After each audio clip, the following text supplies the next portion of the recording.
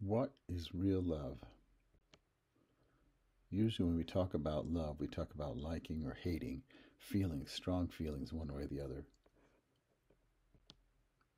Maybe it's contempt or attraction, infatuation or disgust, yuck and yum.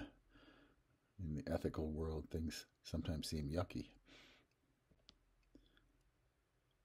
But I'd like to suggest, as Eric Fromm did, that love is a choice. The intermediary between liking and hating someone, he suggested, was apathy. And he suggested the opposite of love was apathy. But I'd rather have somebody apathetic towards me than out to get me. But real love is doing what's best for the other person. It's a choice. No matter, it doesn't matter how you feel. And so if we say real love is what's best, and God is the only one who really knows what's best. You have to know everything to know anything for sure. Otherwise, it's all relativism. And so God knows what's best, and that's ethical, loving. So the opposite of God's will would be unloving, or sometimes it's defined as sin. So the opposite of love is unloving or hate, the real kind of hate. It's doing what's worst for another person.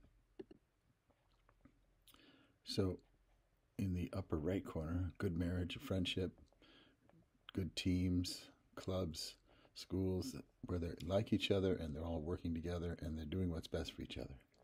Lower left, they dislike each other and they are fighting, murdering, war, racism.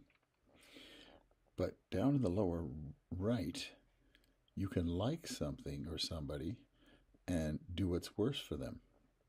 So most of the sins in the Bible are things that people like to do, but they're not good for them.